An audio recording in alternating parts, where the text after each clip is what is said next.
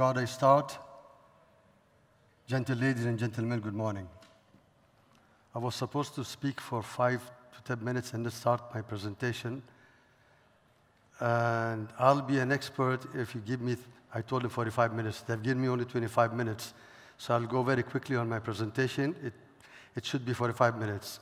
That's why I'm canceling my speech, directly going to my presentation. I look at it differently. I always have a presentation, a signature slides that you see everywhere I go. 5, 6 of them. You think that it's a repeated one. It has to be there because this is what UAE has endeavored, tried the best to reach what we have reached today. So I have to put this signature, and then we'll go into some details. Sometimes they're very interesting, sometimes they're boring. It mixes up together. At the end, you get a very nice, moderate presentation. I try to move now, if it's possible. So when you talk about any topic, the first thing that comes into mind is human capital. Because whatever we do in this world, any services we give, anything we produce, anything we educate, it's always the focus is one human being. I'm talking beings in general, which is the human being. So we should take care of it before we go into our endeavors and our trials and our every step of our development. The human capital should be the main goal and the main focus. So it is the capacity building.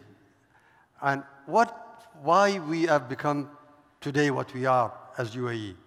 Because our leaders say, this is what has convinced us to direct all our resources to building the individual. So the word under individual is very important. That's why we care about the individual in all senses. You talk about education, in terms of innovation, in terms of creativity, in terms of productivity, and all this together. And again, wealth is not money. Wealth lies in men. Of course, Allah Rahmah, this was Sheikh Zayed. He had that vision to make sure that people are served. And then, truly said also, the Federation of the United Arab Emirates has relied and will continue to rely on the rich and diverse contribution of its true wealth. And what's the true wealth? Is always people. And of course, Allah Rahmah, second president of the UAE, Sheikh Khalifa. And then a true visionary leader said something. Said, if we invest correctly today, then after 50 years, we'll be celebrating when we export the last barrel of oil. What does that mean? One day, the oil will be depleted. If you don't diverse our economy, if you don't diverse our production, we don't diverse all resources, then no way we can reach that time. We'll be happy means that we have other resources to make it happen. His Highness, the President of UAE, and again, he said, no place for those who lack science and knowledge. So if you put those together, it works. And of course, a true leader again says that we seek to make people happy. Everywhere you go, make sure that our services are to the people. And making people happy will be our objective and mission until it becomes a permanent and deep-rooted reality. And then the positive leader does not succumb to circumstances. He or she makes the best out of them in order to build a new future for the people. Of course, His Highness Mohammed bin Rashid, he also said that impossibility is not in my dictionary. He also said that I don't accept anything but to be number one. And then you go into my vision of the future of UAE to achieve a long-term sustainable, number one, prosperous and productive lifestyle after oil. So at the end, what you like to do to continue make sure that we are sustainable. And of course, these have some requirements. The requirements are to really look at quality education, quality and only quality, then research and business development. I underline the business. People talk about R&D. I talk about R&BD. And then, of course, on innovation, incubation, and entrepreneurship, besides having a really strong ICT infrastructure. And UAE has always been one of the top in the world in ICT infrastructure. So what's the goal behind this? And this is my motto in the country, which is made in UAE, sold globally. So our goal is made in UAE, sold globally. This is where we look at diversity, diversifying our resources in order to become #1 in the world. And by the way, there's a vision that 2071, okay, so it's 2071, we will be leading the world actually in many sectors. And then I just look at, when you look, it's very important to understand what is it that our leaders are doing. His Highness Mohammed says, an easy life does not make men, nor does it build nation. Challenges make men. Of course, men is a word used for men and women. So you have to just look at that. Again, the race for excellence has no finish line. Always when you look for a peak, there's always another peak coming after when you come there. So you come first. Again, you need to look at other opportunities. Simplicity starts in the heart, away from negativity and pessimism. You don't have to be pessimistic at all. Always should be positive. Positive means no impossible. A true leader is one who creates a favorable environment to bring out the energy and ability of his team. A great leader creates more great leaders and does not reduce an institution to a single person. Once it depends on a single person, that is prone to failure, actually. And change or you will be changed. Sheikh Mohammed bin Rashid said that, His Highness. Either change or you can step aside, we give it to somebody else. Now, this is a very quick, I'll not go by it. This is history. But what I'm trying to say, it started with telephone and then became wireless, and after wireless became discrete, became digital. It became, the satellite communications came in, optical communications, and at the end, internet started, and this is the new era of IT, internet, and then internet age, world internet networking, 1990s. You go information age, data manipulation, knowledge age, smart cities, fourth industrial revolution, and at the end, cognitive digital age, where AI becomes CI, cognitive intelligence. By the way, one of my friends, he told, I don't believe that AI means artificial intelligence. It means augmented intelligence, and I agree with him. And this is true. So if you look at the elements of the fourth industrial revolution, we can see all these are a very main foundation of the fourth industrial revolution, because we are here, the fourth one. So if you look at robotics, look at IP version 6, which is already there, Internet of Things, and then you go into big data. We'll go into small data later, but right now they call it big data. Then we have the virtual reality, augmented reality, and the metaverse, blockchain. We look at nanotechnology or biotechnology and nanotechnology, when NEMs come into being, nano-electromechanical systems, and then you go into cloud computing, and the last but not the least, 3D printing. But this is not all. This is a part of the 5G was serving all of it, and 6G is coming soon. Without 5G, none of them would work. It's 5G is the one that's building all these things. The speed is the latency and everything on. And then, of course, without cybersecurity, in the future, health will be monitored and treated wirelessly. If you don't protect the body, then you will kill the body. So cybersecurity is the main thing, and that was one of the main issues of the 5G delaying because of cybersecurity and other things. Of course, we go into AI. AI is the backbone of everything now. And one thing we have to make sure, nowadays we're talking about sustainability. This is not enough. One more thing is coming, which is green economy.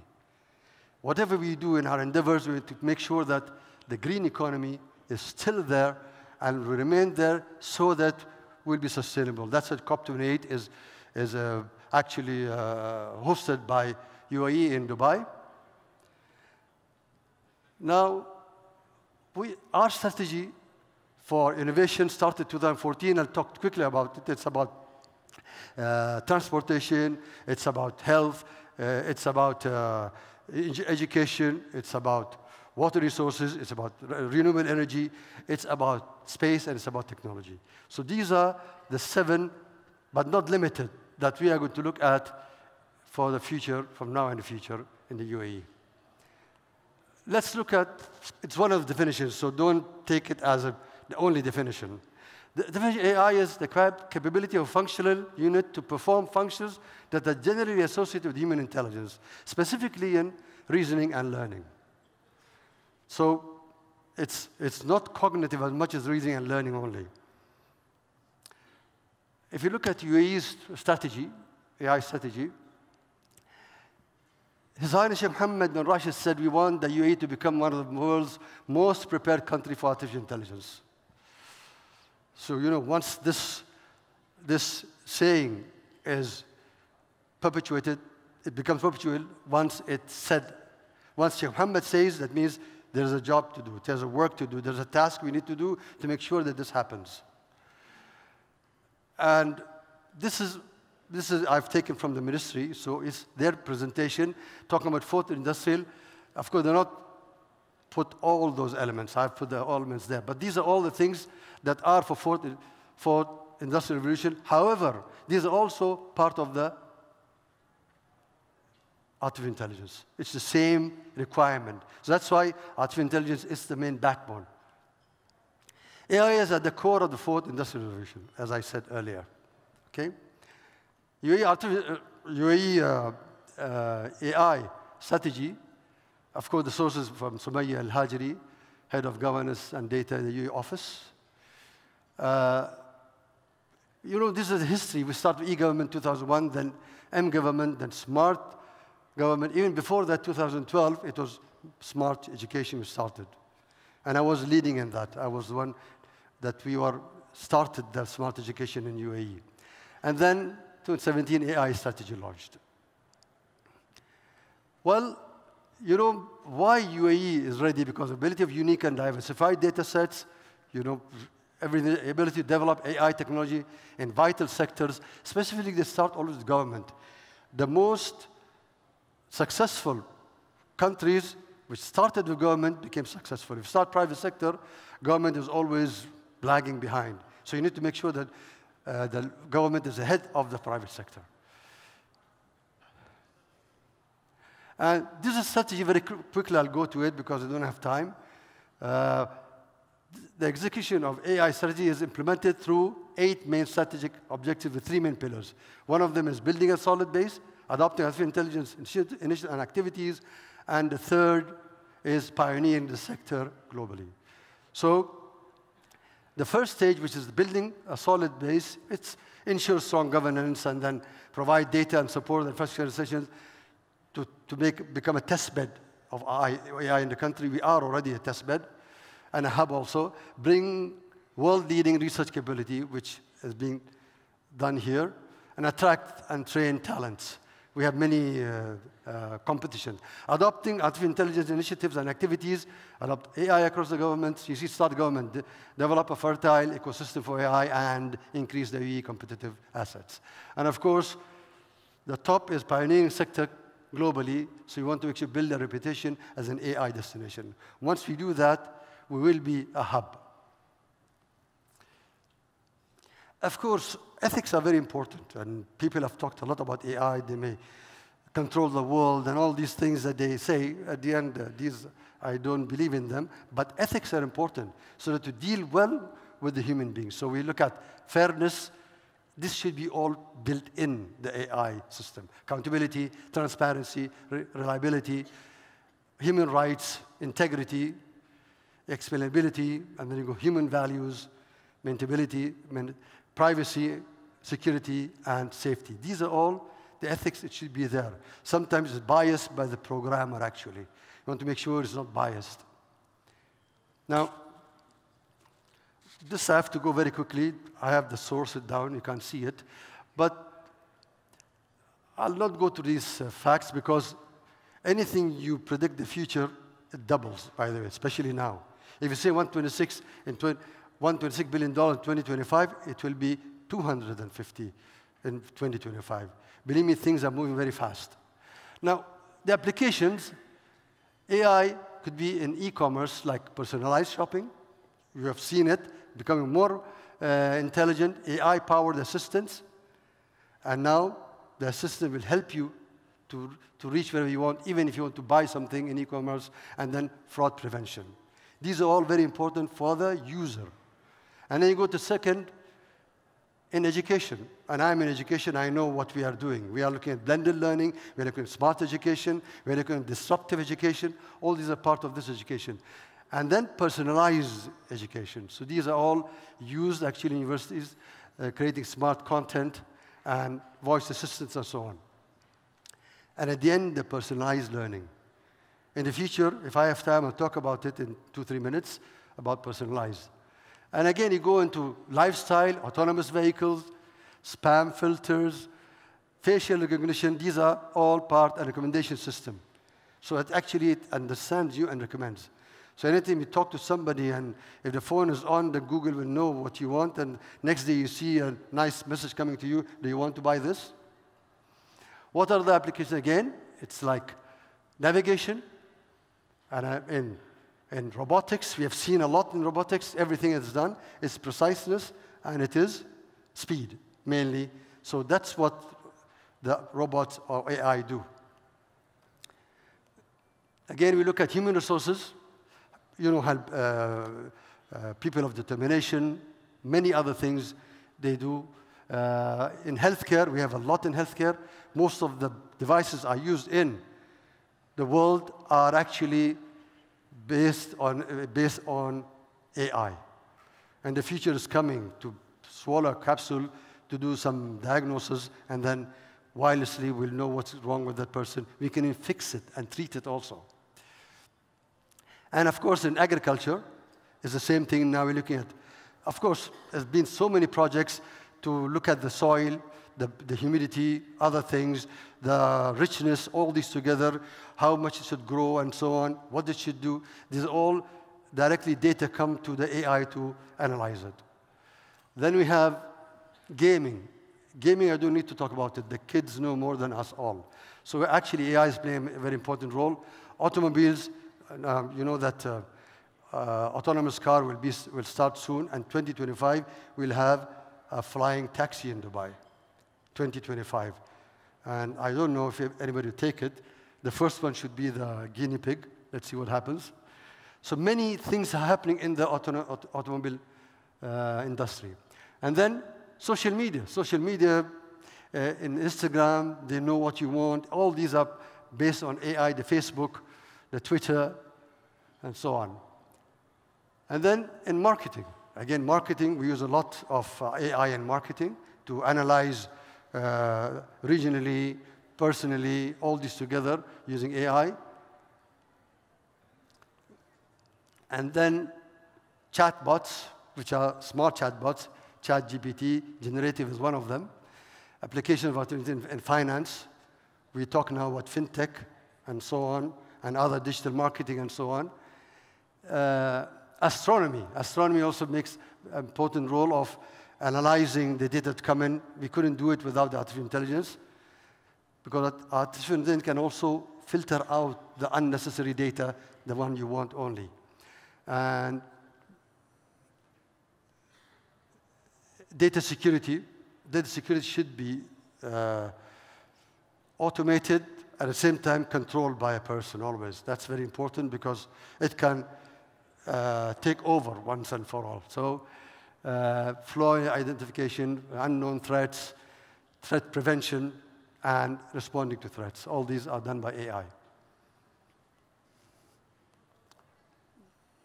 And then travel and transportation. You all know about the Uber, whatever. They're all done using AI. Heavy goods, transportation, traffic management, and everything. Ride sharing, which is like Uber we're talking about, and route planning. So the last but not the least, automotive industry. This started, the beginning of actually fourth industrial revolution started when the industry was automated smartly. So it's not just automated smartly by using AI. I mean, manufacturing, supply chain management, and so on, and so on, inspections. So, well, what I'm trying to tell here is that we shouldn't be afraid of AI coming. They will never control us. We always have the button to stop it. We have the control. We're always one step ahead of the AI. So no matter what happens, there's always a way to stop it if something goes berserk. And let's look at education, innovation, and technology. How much time do I have? 10 minutes? So, His Highness Sheikh Mohammed bin Rashid, in his 50 charter, he said that all universities should be economic, innovation, and entrepreneurship free zones. So every university in the country should be. So that's how we started with having innovation, entrepreneurship free zone, economic free zone in every university, and what we started also in University of Dubai. So this is what the leaders want us to do, to have something later. I'll show you. And if you look at the education system, institution, you see the output. It all depends on academic education, scientific research, community service, continuous learning, innovation, partnership with industry, and partnership with private sector, plus industry and also government. The result is an output. What is the output? First of all, academic degree you get. Secondly, professional certificates. You do it aligning with the academic startups. This is what we are looking at for the vision of His Highness Sheikh Mohammed and his 50th charter, to have startups graduating besides academic degree, professional certificates. Lifelong learning is a big main thing, and then soft skills. This is the whole smart education system that will lead us to the future. You know, when we look at smart education, it always should be delivered to any student, from any instructor, to anywhere, at any time. Of course, by any means, and at the end, the ICT infrastructure should be solid and secured also and reliable. If this is there, then what happens? It's personalized learning at the end. And these are details of IoT is being used, augmented reality, virtual reality, blockchain, robotics, big data, artificial intelligence, and so on. Nanotechnology and biotechnology, 3D printing, and so on. These are part of the education system nowadays. And of course, no worry of big data anymore. So I'll go quickly through this. Technology should be used as an innovation tool and not the main goal, because we like to have students to fulfill their needs of technology, so we're using it as tools to attract the students to learn. And adaptive curricula, in the future, the curriculum will change. You don't have to have somebody at the back of you saying, why you're not doing what you had yesterday? I said, well, now it's adaptive. So adaptive curriculum will be there because of market change. Innovative faculty, no rote learning anymore. And then research-oriented learning, team and collaborative working habits, and inquisitive minds, entrepreneurship, and at the end, create an environment of love to learn, L2L. Once you create an environment of love to learn, the students will learn. And the only way to do it is to the heart, which is the technology. So, it's a commercial break. University of Dubai, we have 3 schools. We have some research centers, Mohammed bin Rashid Space Center, Research Center, we have the Dubai Electronic and Security Center, we have Huawei, and so on. Plus, we have other things, entrepreneurship zone also. But one thing I like to say about University of Dubai, it's the second in the world and first in the region to have a net zero energy campus. 100% of our electricity comes from solar farm. So we started the project in 14 December 2016, and 2018 project started. The feasibility was there. And 19, it was finished. And 2020, we received the LEED Net Zero Energy Campus. All the energy comes from the solar farm. So the capacity is 1.7 megawatt, plus 0.3 we have on parking, becomes 2 megawatt. It's covering the university 100%. We have 15,000 square meters of ground-mounted solar panels. And then The percentage of university electricity offset by solar is 100%. Expected internal rate of, this is something I need to tell everybody. If you work on a solar project, you have to make sure that the IRR is there and ours is there. So it is economically feasible. And after 5 years, since the beginning, we'll have zero cost and zero carbon footprint. And expected payback is 5 years for us, because we're saving every year 1,200,000 giving to the DIWA. Now DIWA we're not giving anymore. I don't know what will be the response.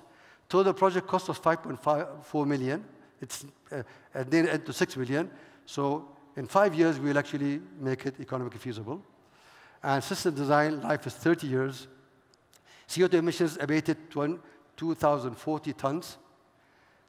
Using dry cleaning. We are not using water. We are very sensitive to anything that's got to do with climate change and sustainability. So no water, it's just robotic cleaning.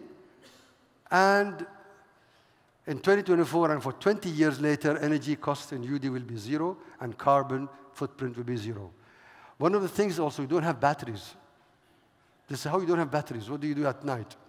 We have excess of energy, we feed it to the grid, and at night they give us back.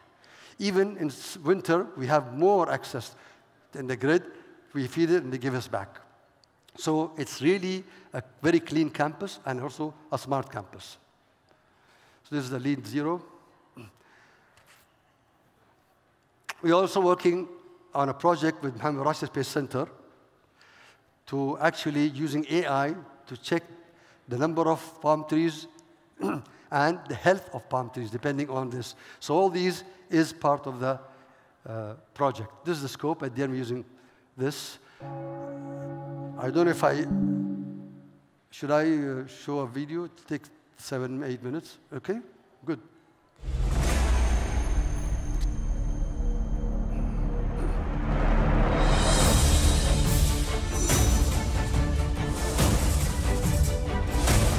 ريتي العشر سنين الجاية بقيادة حمدان ومكتوم أن الدوائر المحلية تنجز إنجازات.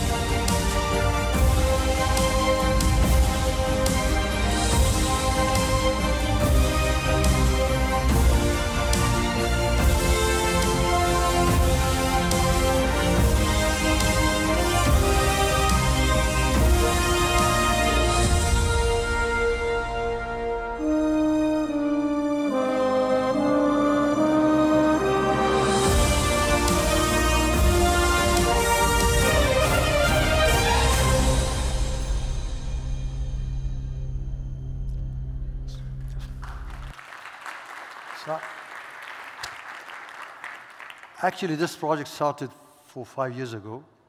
It has had 2 rounds. 36 government entities competed, 136 projects, 163 projects, and 25 or 26 of them succeeded. And the taxi of 2025 is one of those projects that succeeded. You will see soon in coming 2 years, 3 years, projects that is unbelievable. And it's really 10 years ahead. Regarding the airports, everything will be completely different. Like the airport, you just go out, come out from a plane and directly go to the taxi or to the car. Everything will come with you, even the information you need. They'll know what your requirements are. Are you a businessman? Or are you going as a tourist? It'll give you more information as you go in a tunnel. They call it the tunnel of the airport. This is one of the things that's happening. And I'm the judge of this competition. So it's one of the most very dared projects, bold projects, that is starting to be fruitful. So, you know, Schwab, he says that we need leaders who are emotionally intelligent and able to model, champion cooperative working. They'll coach rather than command. They'll be driven by empathy, not ego. The digital revolution needs a different, more human kind of leadership. And this is what he's talking about, our leaders. Of course, he said in his book, he's from MIT, the future favors the bold.